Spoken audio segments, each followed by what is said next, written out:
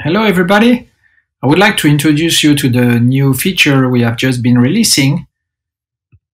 As you remember, we recently updated the new booking window, and because of this exceptional virus with the high number of cancellations we have been recorded, so now on the home page you have the exact number of reservations that has been booked, as well as the number of cancellations that you recorded over the last 7 days.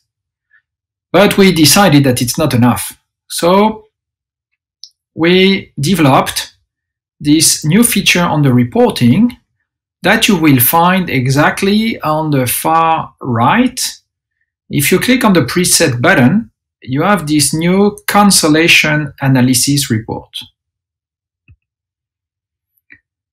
So now, instead of looking at the data by confirm transactions, we just focus on the cancelled transaction. As you know already, we split those cancelled transactions by days, by checkouts, by check-in, by revenue.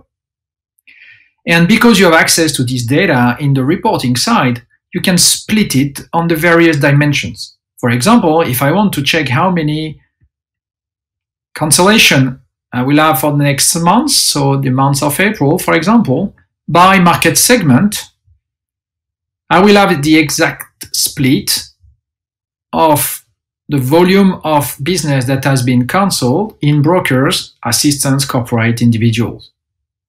And as you know how to play with it, if I want to focus on a specific and get the list of the brokers, I can then select broker as a filter and click on companies in order to see the list of activity that has been cancelled by my top main brokers.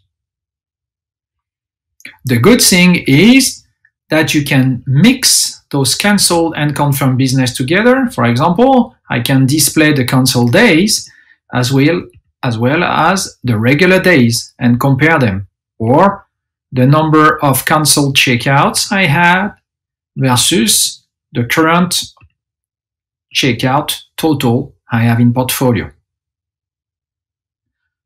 Hope you will find this new feature interesting and will give you more possibilities to pilot